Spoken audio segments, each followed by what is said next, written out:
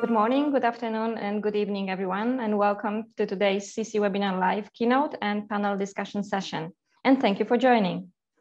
We would like to thank to China Mobile International France for sponsoring today's CC-Webinar.live session. Now, I would like to pass on the microphone to Eric to introduce keynote speaker and panelist and moderate today's session. For audience, if you have any questions to our keynote speaker or panelists, please do use the chat box option throughout the session. That's all from my side. Over to you, Eric. Thank you, Aurelia, and hi guys out there. I'm delighted on behalf of the CARE community to have a keynote speaker, Emilio Grebo, with me from China Mobile International, and of course the panelists, Ayotunde, Naveen, and Marco. Today we are going to discuss the new business models to meet cable's future digital demand and the role of the data centers in the region, hence to meet the future demand. We will start the session with a keynote presentation from Emilio from CMI, and afterwards we will bridge this into an interactive panel session. So Emilio, the floor is yours, and please take it away. And I'm happy to hear and to share what you have to do. Thank you. All right, thank you, Eric. Hello, everyone. I wonder everyone can see the presentation. Is all okay? Good. So, hi everyone. My name is Emilio. I'm the head of sales carrier business at China Mobile International France. I've been in the telco industry for more than 20 years, working in most continents, and well, seeing the evolution in the usage of infrastructure and the rise of new services, which are more and more demanding of interconnectivity, but also computing capacity.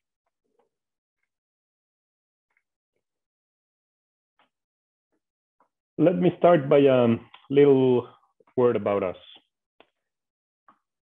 Hold on.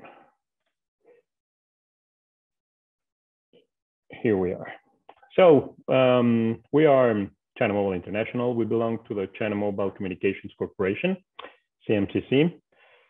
CMCC today represents more than 4.7 million base stations, serving 937 million mobile subscribers and offering roaming services in 264 countries.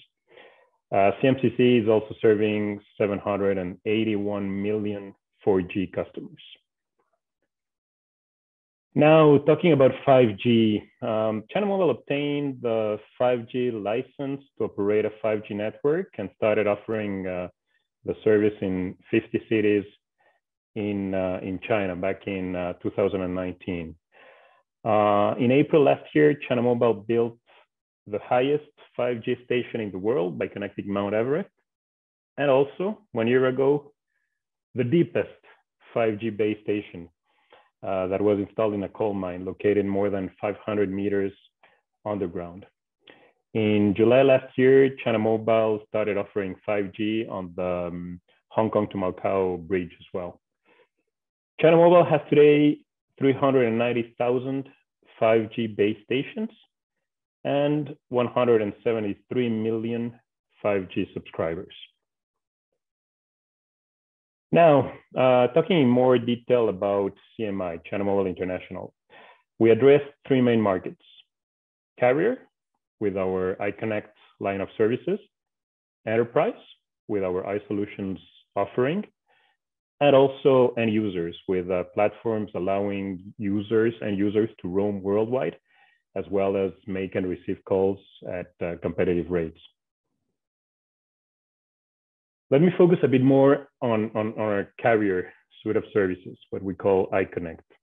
So iConnect is today traditional voice, also SMS services with person-to-person, application-to-person, mobile services with IPX and signaling, and data with everything that has to do with private lines, with IP transit, with internet data centers, with content delivery networks, SD-WAN, as well as China Connect.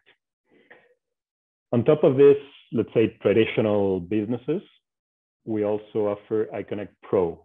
This is mainly a line of products and services dedicated to carriers, where we offer content, but also devices, power cabinets, as well as data clearinghouse services.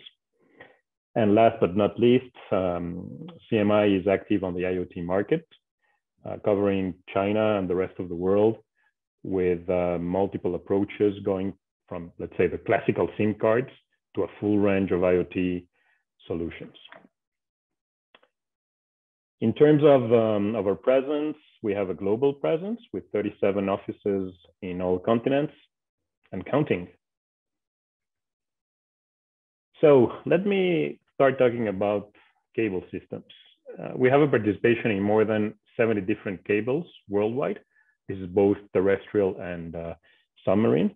This represents more than 90 terabits per second international transmission bandwidth. We have also built 9 submarine cables and directly invested in 8 terrestrial cables.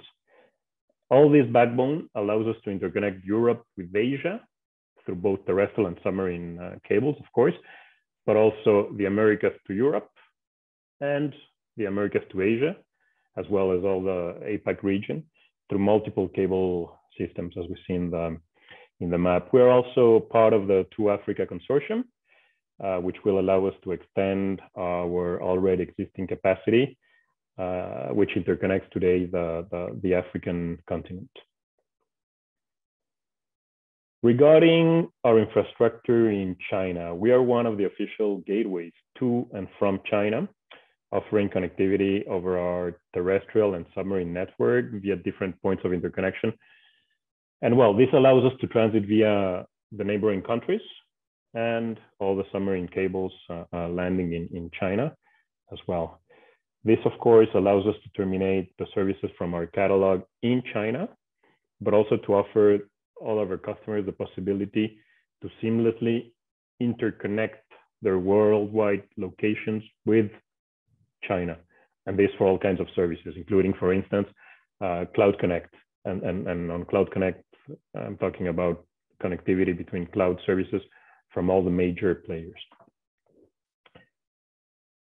Still talking about our network resources, focusing on our data centers. Well, China Mobile has a long story with data centers. We operate more than 340 of them in China. And we have also built, as CMI, our own data centers outside of mainland China. On top of that, we have developed partnerships with the main players around the world in the data center world. Today, we have in operation Hong Kong, Singapore, the UK, and the most recent one is Frankfurt. These data centers, of course, added to the global partnership that I just mentioned, are the base of our points of presence. These points of presence today are around 180 worldwide. This is a little focus on our current CMI-owned data centers. So Hong Kong was the first one that we built, followed by Singapore and London. Of course, all of them are connected to our backbone, and they are all Tier 3 certified and Tier 4 ready. If you allow me, I will spend a little bit more time with Frankfurt, which is the last one of the data centers that we built. This is the newcomer. The Frankfurt data center acts as a hub for international network exchange, besides being an internet data center all in one. So this data center in Frankfurt is connected to the major Frankfurt data centers in the city, as well to all of our European local rings. And of course, it is for CMI a very important point of convergence for all the capacity coming from Asia through both terrestrial and submarine capacity. And here I can mention cables such as RMC, TA3, TRA4 on the terrestrial, and CME-5, among others, on the submarine capacity.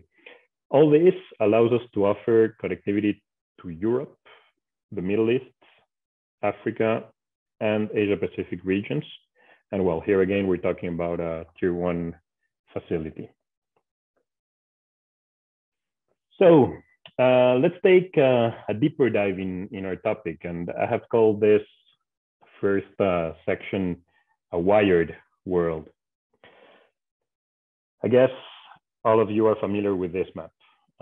This is where we see how connected our world is today. And this is only showing us the submarine connectivity. I wanted to make another slide with the terrestrial capacity, with the terrestrial cables, but I guess the resolution of our screens wouldn't be simply enough for us to be able to differentiate anything on the slide.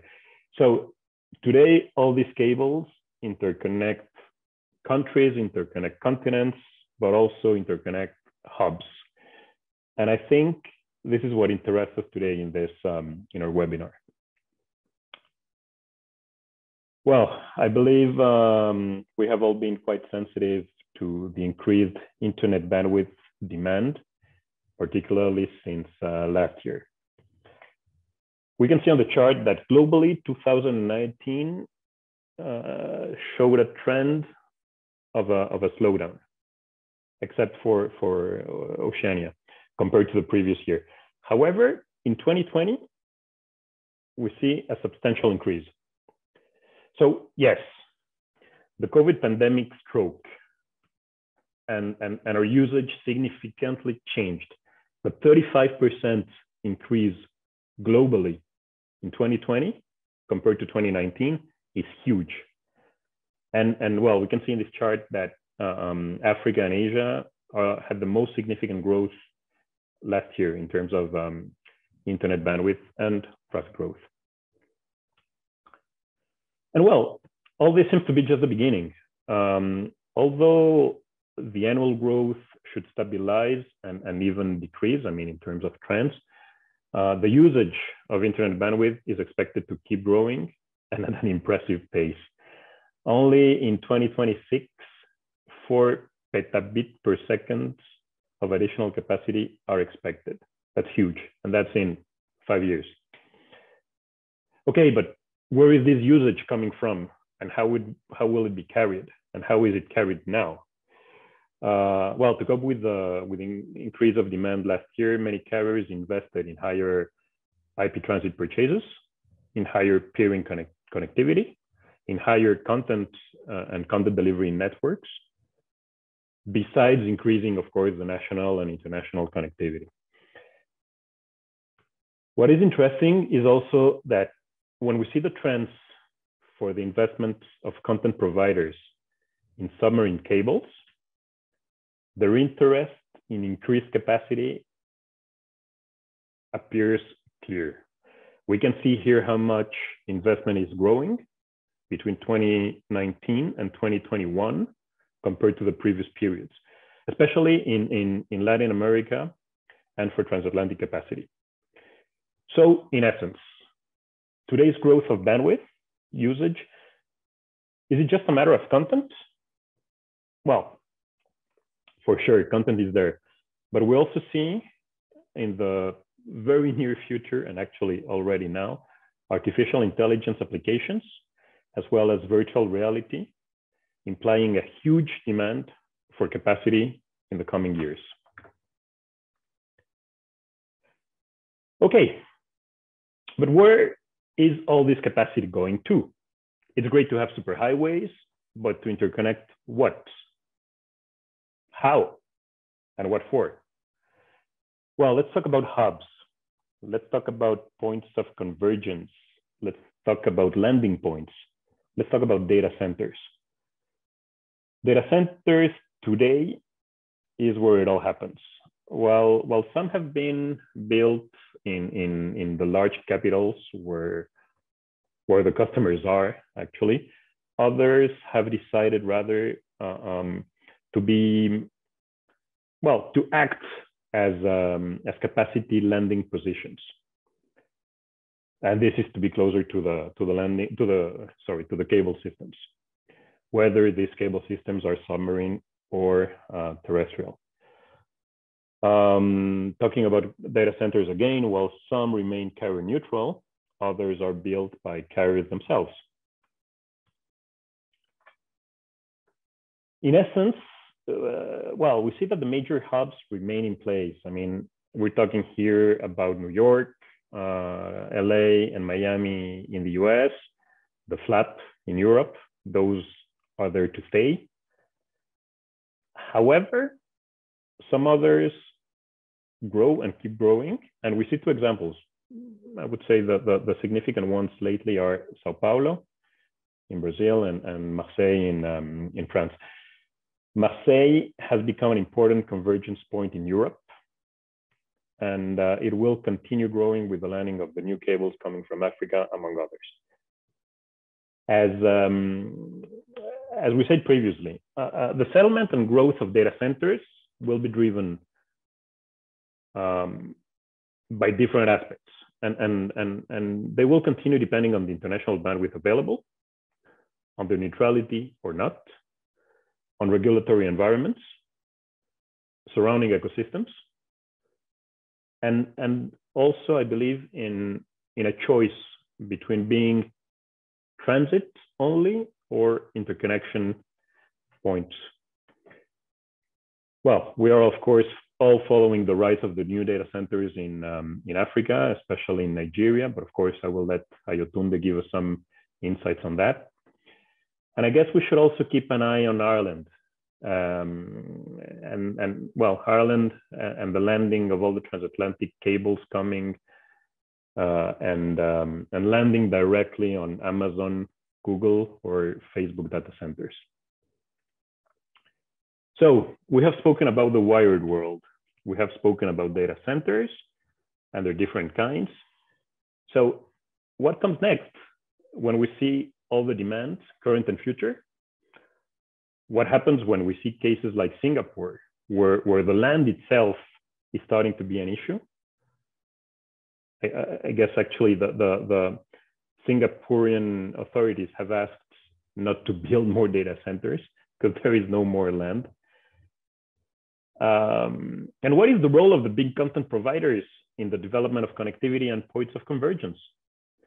Will neutrality prevail, or will we see a closing environment? The interaction and the interdependence of cables and data centers seems quite clear, but what else can we do? And how? I guess the panel is open. Thank you. Thank you very much, Emilio, and thank you for sharing the insights from China Mobile International. And let's see if there are any questions in the chat box. I don't see some questions coming, so maybe I can check with you. You mentioned, Emilio, that the growth is not just only the content, and especially the VR and the artificial intelligence will play a role. How big would you assume that that role would be for the virtual reality and the artificial intelligence in the future? Well, I don't have clear numbers on that, but definitely VR is a big consumer of capacity, of bandwidth, and of computing space. How big will it be? Unfortunately, I cannot tell. But it's a fact that these two applications, AI and VR, are coming more and more, and we feel them really taking a big place in today's infrastructure.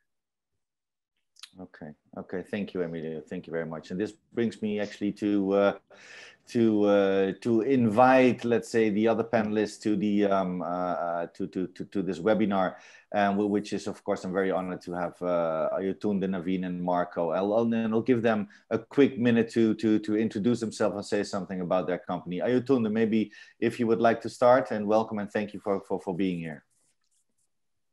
Thank you very much, Eric, and great to be on the panel here.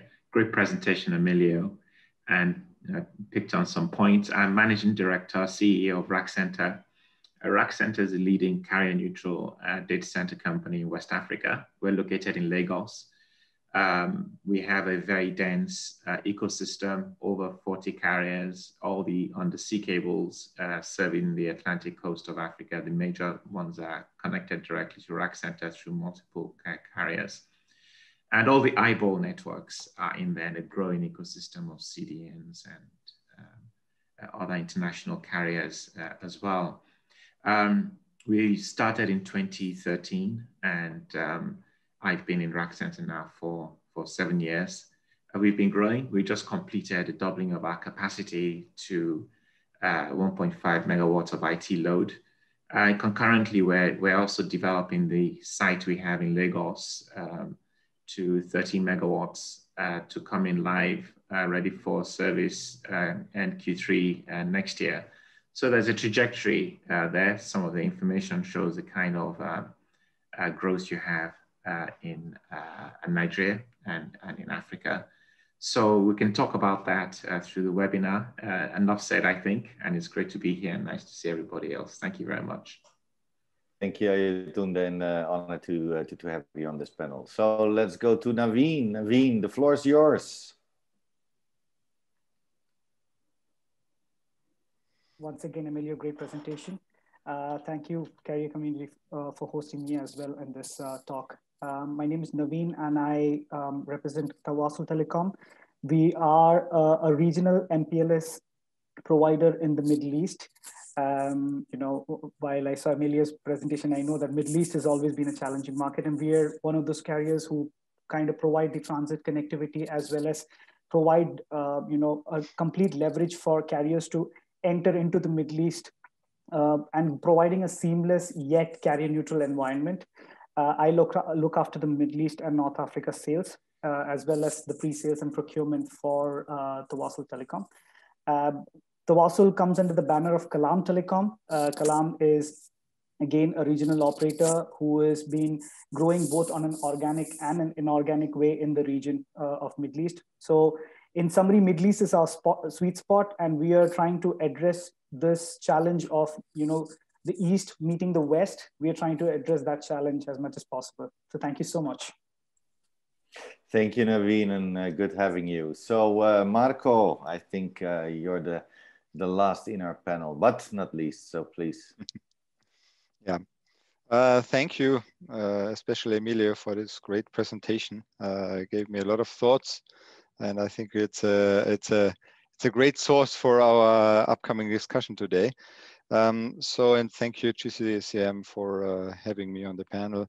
I'm Marco. I'm from DKIX. DKIX is basically the biggest internet exchange provider in the world. We're currently operating in 28 markets all over the world, from North America, Europe, Asia. And yeah, we have around 2,500 networks connected to our interconnection world. Me personally, I'm responsible for Middle East and South Asia. So yeah, and I'm really looking forward to today's fruitful discussion. Thank you, Marco, and then happy to have you on the seat and in the panel again. So thank you very much for that. So, gentlemen and audience out there, we are discussing actually the new business models to meet cable's future digital demand and the role of the data centers in the region, hence to meet the future demand. So we're going to talk about the consumption, the future consumption. Emilio already tipped on it already. But we're looking into new business models, addressing the future market demands, and of course we'll step into towards the AI-enabled autonomous data centers and so on and so forth. So please stay tuned, and we're gonna discuss everything you need to know. So maybe Marco, I start with you. Consumption of bandwidth is increasing. We all saw this and we all know this, and it's only moving ahead. And Emilio showed it to us again. So what are the today's and future data centers to meet the sea cables operator demand, and how can we address it? Now, I know you're from DKIX, but I want to have you to share your insights from a DKIX point of view. Yeah, broad question. Where should I start? So basically, we see a lot of trends. I mean, the traffic is increasing. It's already getting boring somehow because it's just increasing for years now. I mean, it's staying this 40% and it's here to stay and just getting more and more traffic. But the drivers are shifting. I think this is the important news here. This is the important thing, what we have seen. AI was a topic today, and while Emilio had his presentation, there came one thing to my mind that currently in the UAE, one of the biggest independent data center operator was bought by a company called G42. And what is G42 doing in the UAE? It's basically an AI company. What we see, and I see this, I personally think this is something like, it's just showing a trend where we see more investments. Not only, everybody's talking about the investments from the OTTs building data centers, OTTs building cables, but what we don't talk about is the next wave which is coming, and this is companies, regular companies are starting to build cable. I mean, Bank of America is starting to build a sea cable between America and Europe. I think from the East Coast US to Spain. We see a company like G42 and AI side buying data centers and building data centers. So I would not wonder if we, in 5 years, we will see on all these events, not only the OTTs. Before we only saw carriers, voice guys. Now we see the OTTs, and in future we will see companies there or big enterprises. And I think this is the trend which we are approaching. Everybody becomes a carrier somehow to a certain extent, and an operator. Mm-hmm. Okay, thank you. Ayatun, you also mentioned you are growing and you're moving on, and as well as that of course we see that Africa is a huge booming market. So what are for you the let's say the today demands you see, and especially you know to meet the subsea cable operator? Okay, yes. In one way, being carrier neutral, we have a relationship with all the carriers, and it tends to be very authentic because we're not competitors to them.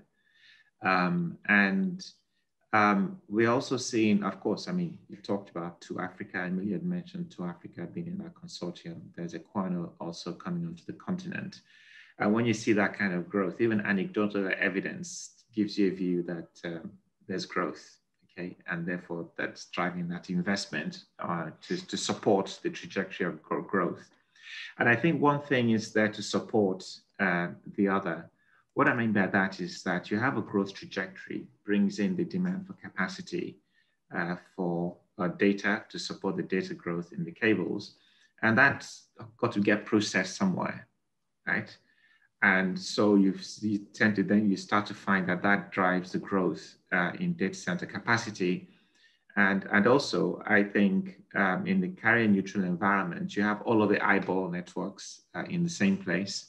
You have internet exchanges that are growing and also being interconnected to localize data, get more efficient data.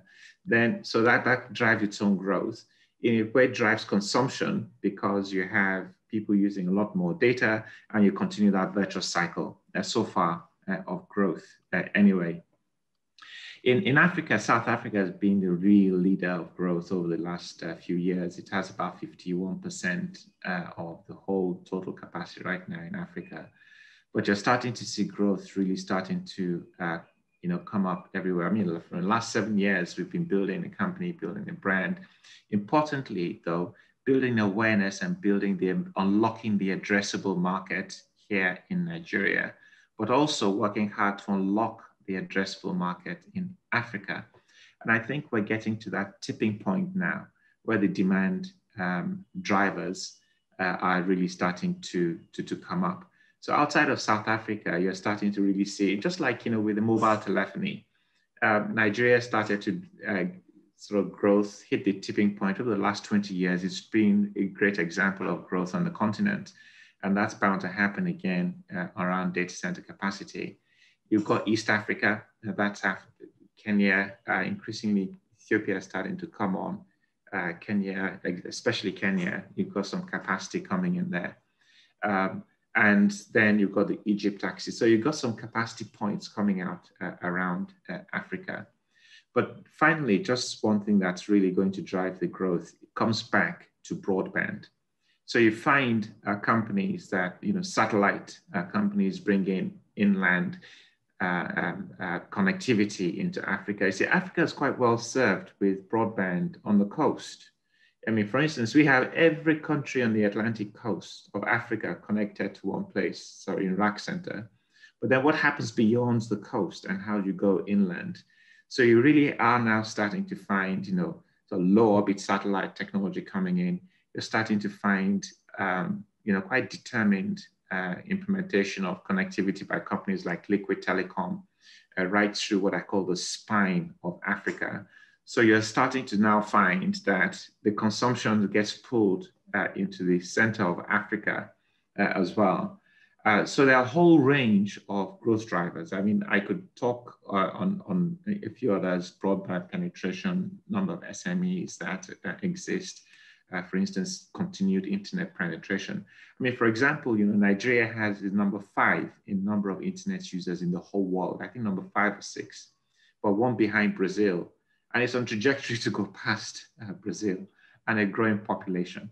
So if you look, that Africa's geophysical location is excellent because of, in line with the sort of east-west and north-south. So there are a whole range of growth drivers that will, before petabits per second growth that Emilio talked about, has a home somewhere. Okay, thank you very much, Tunde. Now, we mentioned that we're going to talk a little bit about our business models. While the growth is there, and maybe Naveen, you can jump in. Do you think we see new business models, and if so, can you share with us some examples? Sure. So Middle East has seen quite a lot of difference in the last, I would say, 5 years, and moving forward also in the next 5 to 10 years, we're going to see a lot of difference. We are seeing some of the hyperscalers entering into Middle East, which was not something that we would have, thought of at a point of time.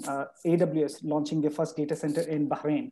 Now they have 2 data centers. We have Tencent coming into Bahrain. We have most of these gaming providers coming into Saudi. There is a new wave of, I would say, the edge data centers. I think that's what's picking up within this region. So the need for coming closer to the customers have increased dramatically out here.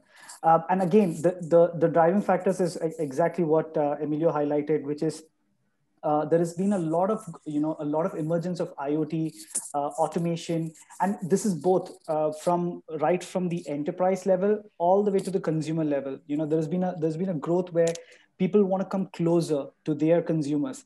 The second one would be gaming customers. So we've just seen I think pandemic caused a wave for the gaming community out in the Middle East, and there is I think I saw a recent forecast where they're seeing it's almost close to 100 million gaming users sitting right here.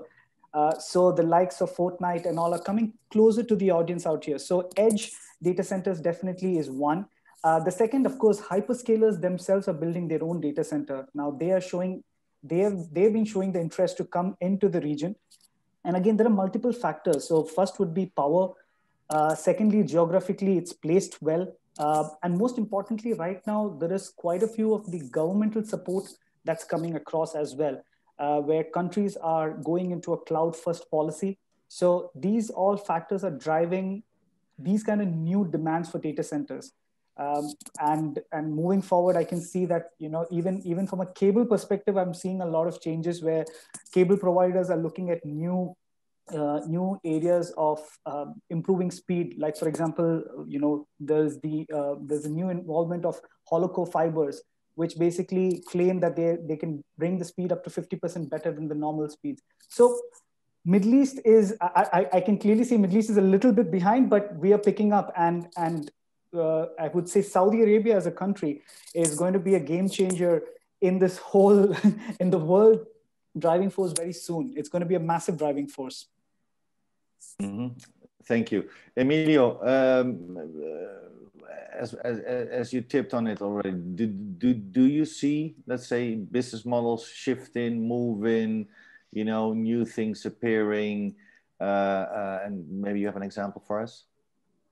Well, I think there are different things that are happening. Just as Marco was saying, the carrier market tends to merge a little bit with the enterprise market, and enterprise users are more and more behaving like carriers. And as Marco was saying, either by building their own infrastructure, but for those who don't have the capacity yet to build their infrastructure, at least they are buying capacity just as carriers were doing it before. That of course brings a lot of new services, a lot of new stuff to do, a lot of new ideas and opportunities. One example is automation, and by automation I'm talking about connected house, connected device, connected everything. Now, when you're at home and you click at your smart lamps switch, or simply ask one of the online assistants to turn the lights on or whatever, all that, I mean, we all believe that it's happening locally, and we all think it's great to have a microphone at home that can turn on the light that I have next to it. But actually all this is going through cables to a data center and coming back. And there is some computing activity behind that. All that is generating a lot of traffic. Okay, when you turn on the remote control for your lamp, well, it's going to be some little bytes. But imagine millions and millions and hundreds of millions of applications like that in the world. It takes a lot of computing requirements, a lot of bandwidth at the end of the day. So for me, automation is clearly one of the big players. Well, one of the big topics, let's say, which are going to be using a lot of bandwidth, a lot of computing power, because everything goes up somewhere. I mean, we always talk about the cloud. It goes to the cloud, yeah, but the cloud is not just floating over there. It is millions of kilometers of fiber, terrestrial, submarine. It's interconnections all over. It's going through internet exchanges. It's going sometimes through low orbit satellites, just as Ayotunde was mentioning. But at the end of the day, yeah, it's all going to a machine in a data center and consuming data, consuming bandwidth. For me, that is one of the new businesses that are really demanding both connectivity and computing power. So Emilio, please allow me to stay with you, because also as an operator, I'm interested in what you have to share with us and with everybody out there. The business models you mentioned, and some other panelists also mentioned that the enterprises are heading into that they're building their own data centers. So do you see any partnering coming up? Is that something what you see, let's say, as a model? Is that something we see? And maybe after you, the rest can bump in, because yeah, Eric, there is a lot of partnering, definitely. Of course, many large enterprises don't want to go out there and just open the pipes and just open new facilities, because it's not their core business. So the first step to do that, to be a little bit independent, independent, at least to have a lot of space to do whatever they need, is through partnerships. So partnering here is a key.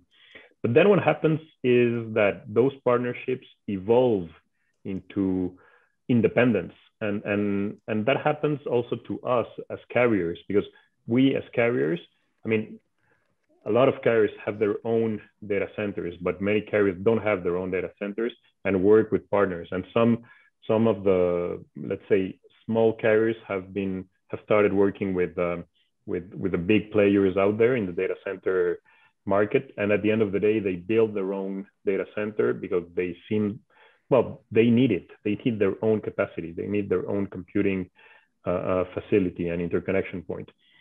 So yes, partnerships are key, but I think it's also one step before build your own infrastructure. Nevertheless, partnerships will remain there. Whether the partnerships depend on geography, on regions, on some common topics between carriers and enterprises, there are different ways to justify it. But yeah, partnerships are a key between enterprises, carriers, and data center providers, let's say. Okay, Marco, coming back on the business model question for you, because I know you like this topic. Partnering, do you see that happening? I mean, in the IX world, in the internet exchange world, I think you do have a couple of examples where these kicks actually kicked in as being a partner, correct? I mean, definitely, because internet exchanges are basically based on partnering. I mean, the internet exchange itself was developed out of the partnership of 4 operators founding the IXP 26 years ago in Frankfurt. Nowadays it's even more. I mean, and we see this on a lot of fronts. I mean, when you operate in 28 markets, of course, you have different models. In some cases, we are offering DKIX as a service where data centers come to us and say, well, we want to run this internet exchange. And even if it's operated as a service in the end of the day, of course, it's a commercial partnership, but it is a partnership where we also bring all our heartbleed into it in order to make it a success, right? Or also joint ventures and so on. And we even see that traditionally, of course, with operators and with data centers. But even now we are in contact with a huge enterprise who is asking us in particular to start an internet exchange in a certain region where they see the need for it, for their own interconnection topics, where it's basically about machine-to-machine interconnection. So there's definitely, I mean, telecommunication always was about partnership and is even more in future. And when it comes to the shift of the models, maybe I think what we see as we operate on so many markets, and some of the markets were just a couple of years ago, like untouched or hard to touch. Think about India. We're operating 4 exchanges in India. Services becoming a commodity meanwhile. So we are used to use services as a commodity as users, as end users.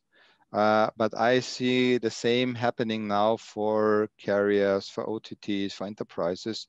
So you want to have a connectivity in India, you don't care about it anymore. You just buy it.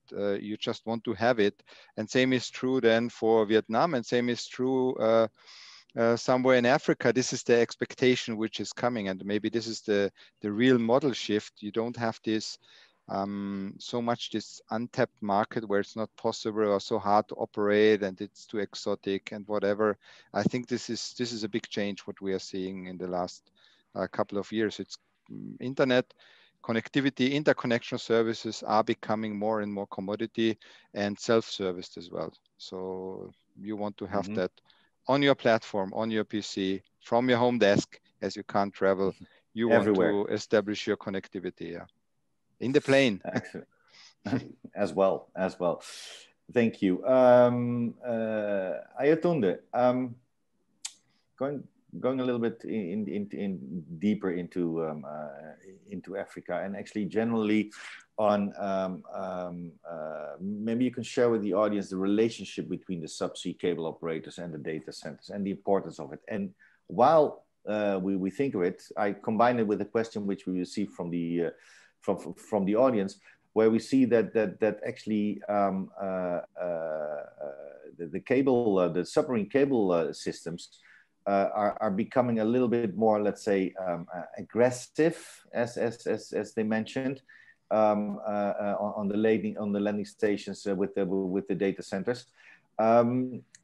where do you see the trend is moving? And once we see this, Naveen, I want to have your position on this one as well in the Middle East. So yes. Please, I turn to you first, please. Okay, yeah. Yeah, you weaved a few things into the question, and I'll do that, sort of try and cover it in the answer. From the business model point of view, you know, Emilia was talking about sort of Internet of Things, and if you press something and goes into the cloud, well, if it takes 5 seconds for that to come back, for an action to happen, it's the customer experience sucks, right? So you need immediate response. And this is actually what's now driving what business models towards edge data centers, okay? Because you need to take away that latency, and you need to drive compute toward much more towards the point of use.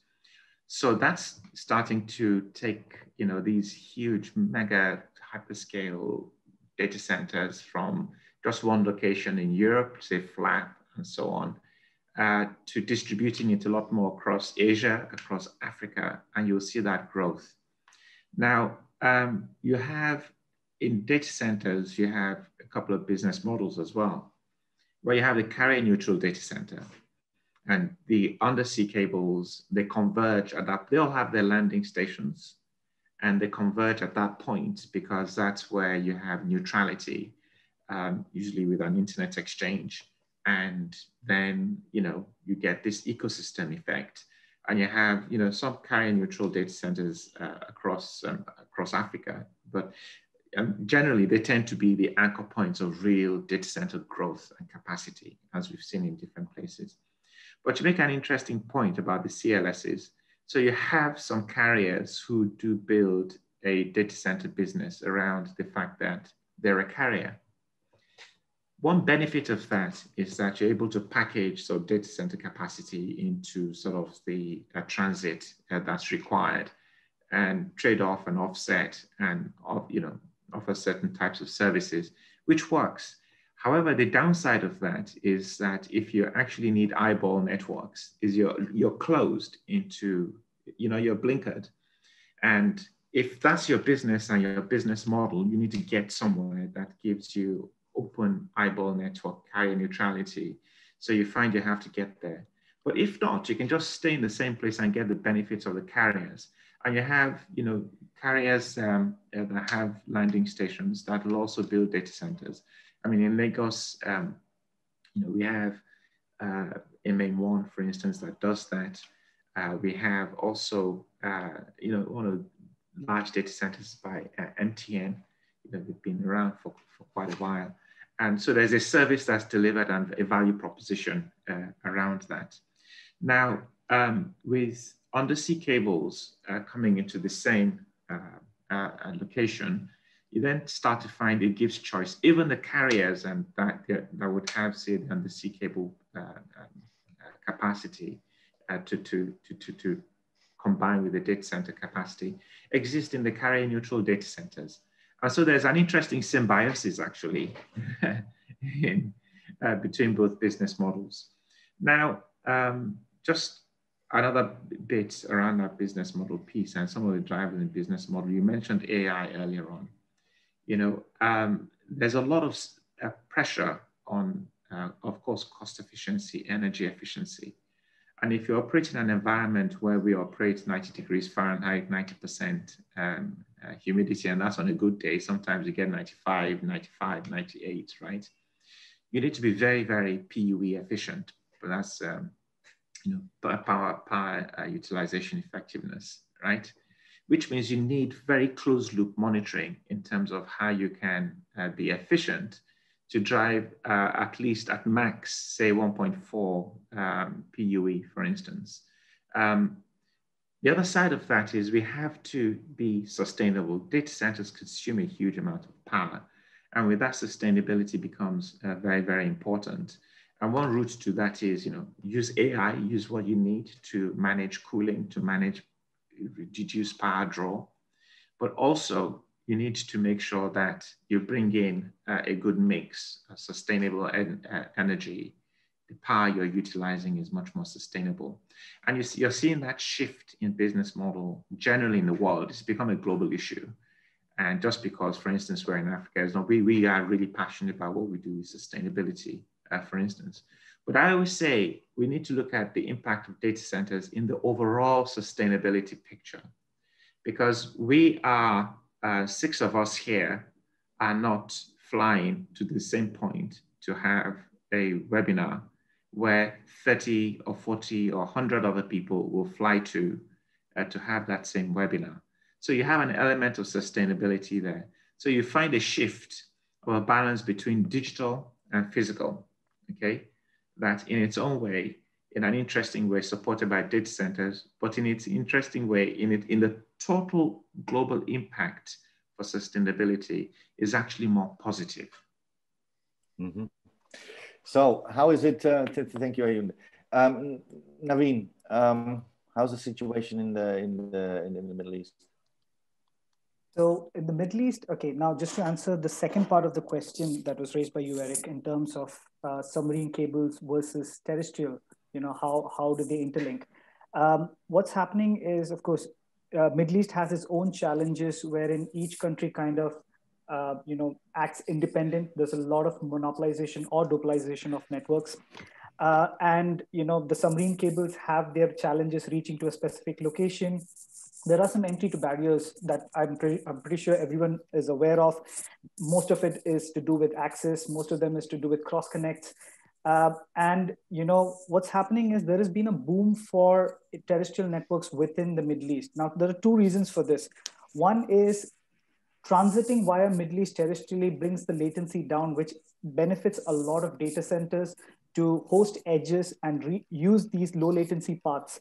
And the second thing is, most of the Middle East traffic route through is Suez, which becomes a common choke point for a lot of the cable system providers. And there is a need to kind of transit via Jordan and via, via the north.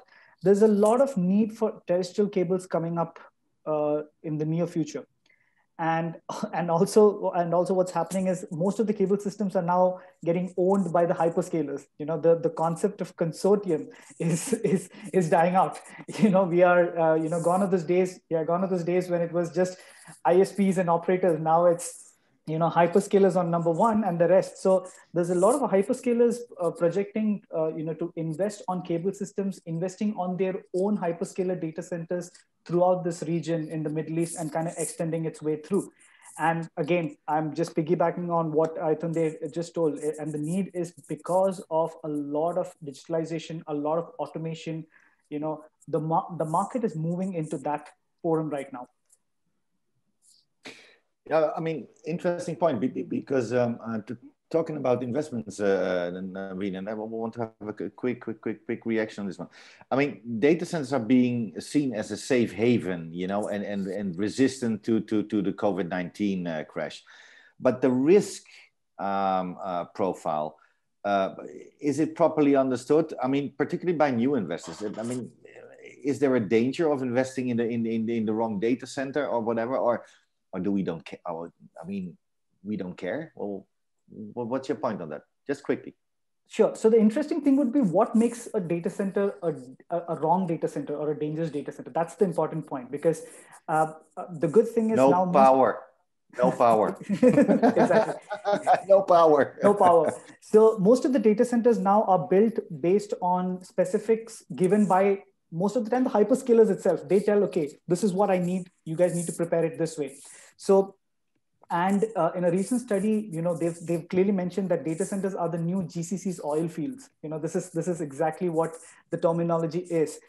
It is very clearly given that data center is a sector that should be invested on, and this is an area that is going to keep growing. And study says it all, because look at, as I was explaining to you, look at how the hyperscalers have just entered into the Middle East market all of a sudden, setting up their own data centers, building up, getting land. So, things are changing, job opportunities are changing. So, is there a danger of investing in the Middle East as of now? The answer is no.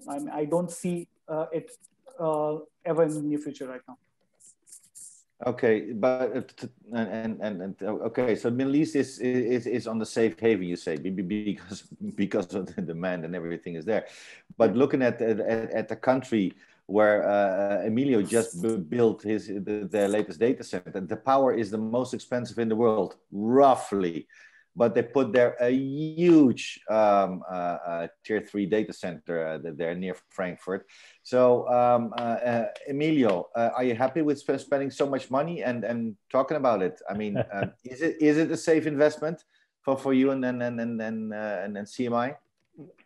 Well, fortunately, it was not my own money. No, definitely, it is a very interesting investment, and well, we see that the demand is huge. So yes, of course, power is not the cheapest, but what we saw was that there was a real need for additional capacity, for additional convergence in Frankfurt, especially for us as China Mobile. So of course, we need our own data center for our own activity, because we're also coping with our mother company, with CMCC, and all their business requirements. So I would say that is the first layer, and we need to have a strong network. And on top of that, of course, we have a big demand for capacity, and yeah, we have all been quite amazed by the interest from this data center.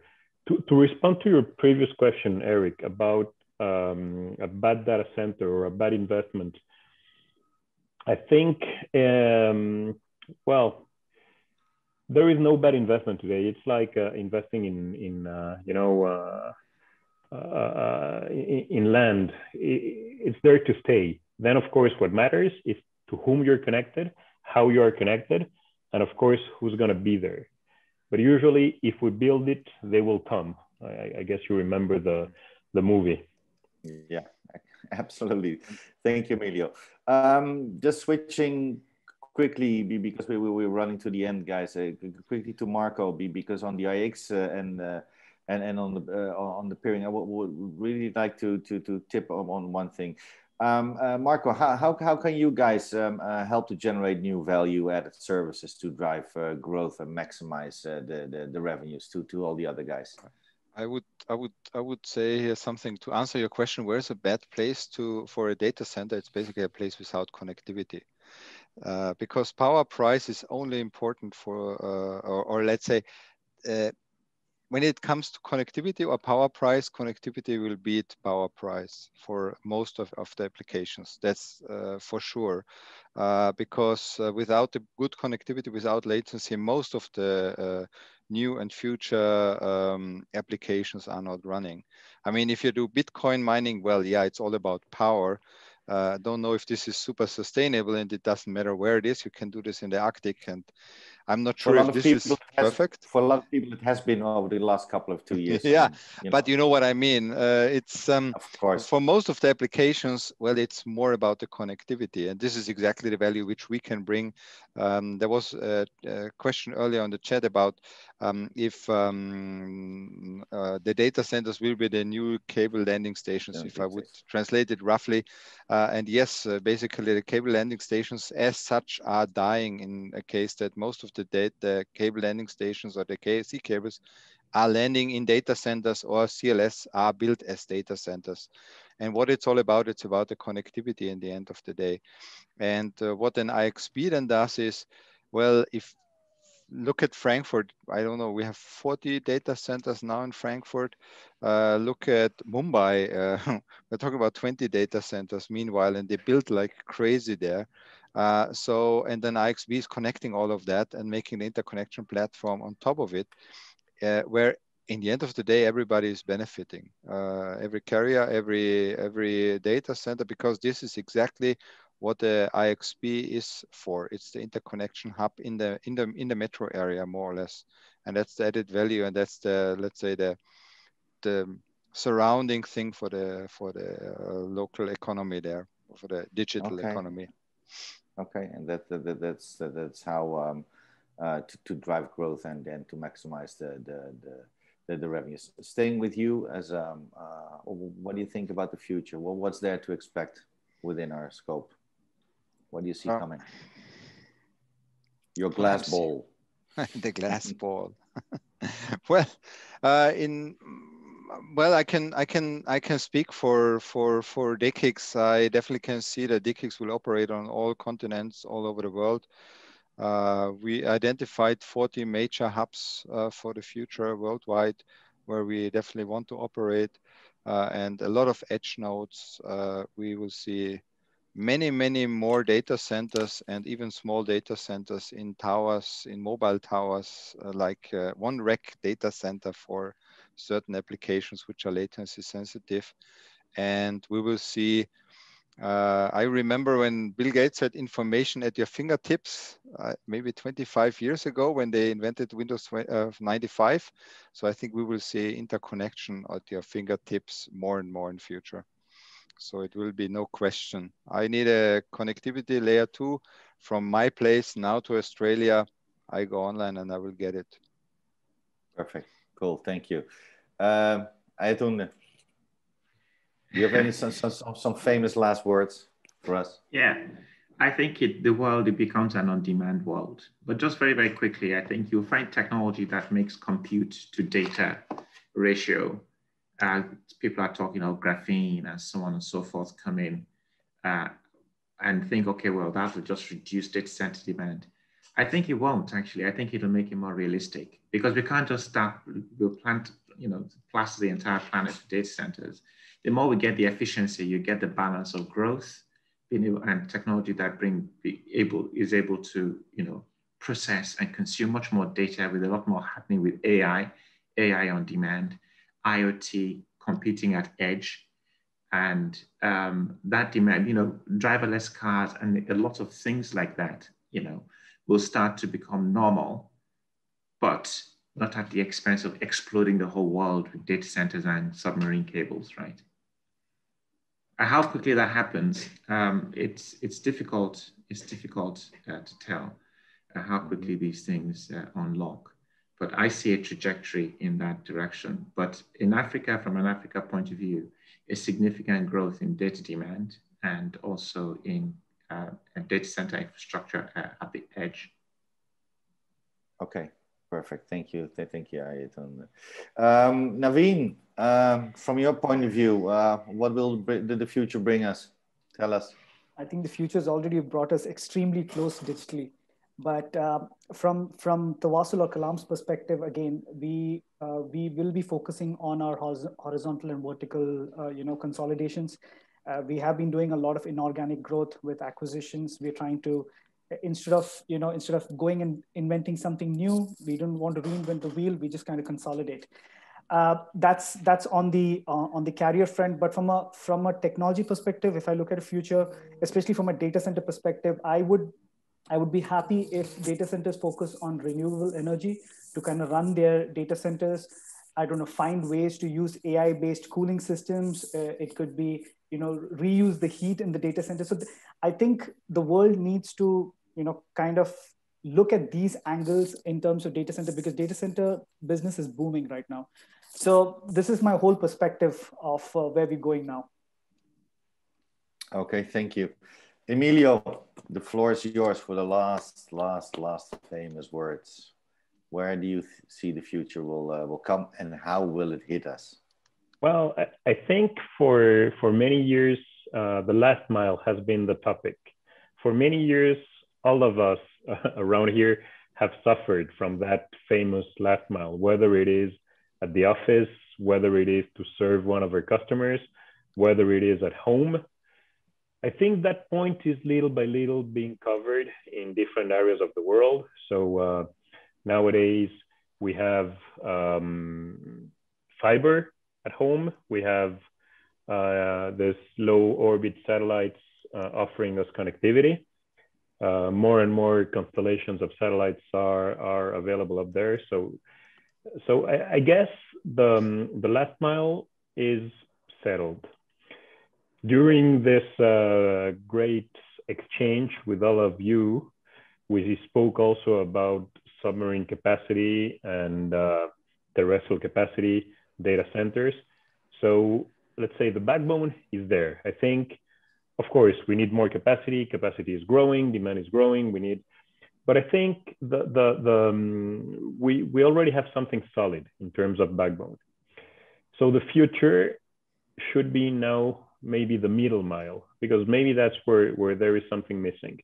And what I mean by the middle mile is exactly interconnection, is making latency shorter, is avoiding to go all around the world, all over the world to look for something.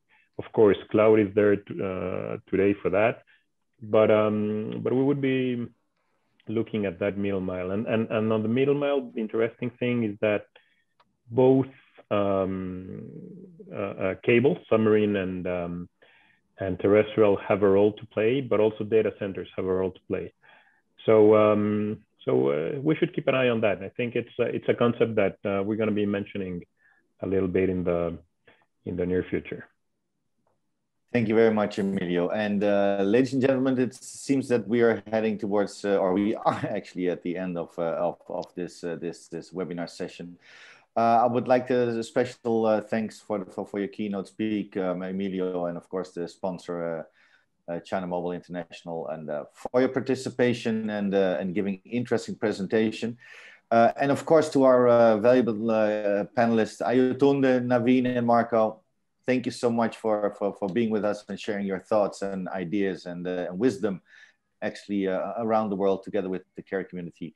And now for me, guys, it's time to give back the mic to my colleagues in the studio in Berlin. So Aurelia, it's over to you. Thank you very much. Ciao for now and see you next time, guys. Stay tuned. Thank you. Thank you, Eric. See you sometime soon. Thank you.